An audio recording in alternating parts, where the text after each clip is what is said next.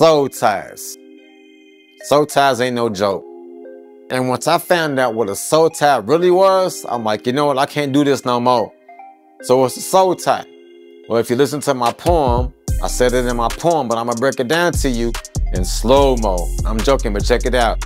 I said, every time I had sex with a woman, that I would be connecting my soul to unknown personalities, unpleasant emotions, unwanted compulsions, convulsions, and explosions. All because I was promoting my sexual desires over God's law of motion. So basically, every time you have sex with somebody, you are connecting yourself to that person. You are becoming one with that person. And not only with that person, but the person they slept with, and the person they slept with, and the person they slept with, and the people they slept with. So now you are entangled, now you are joined to all of these different people that you don't even know. And by doing so, you would pick up some strange mental and emotional problems.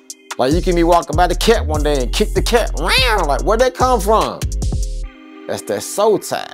See, because now, like I stated, you are connected to all of these different people that you don't even know.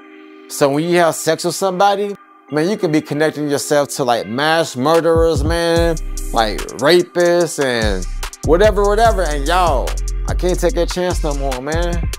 Because like a soul tie, man, look, it's no longer physical anymore. It is spiritual. And since it is spiritual, guess what you need? You need deliverance. So if you are tired of being entangled with these soul ties, then what I would suggest for you is to go find you somebody who walks in the power and the authority of Christ and ask them to pray for you, lay hands on you, and break them soul ties. But you know what? Once you get those soul ties broken, don't go back to it. Yo, for real.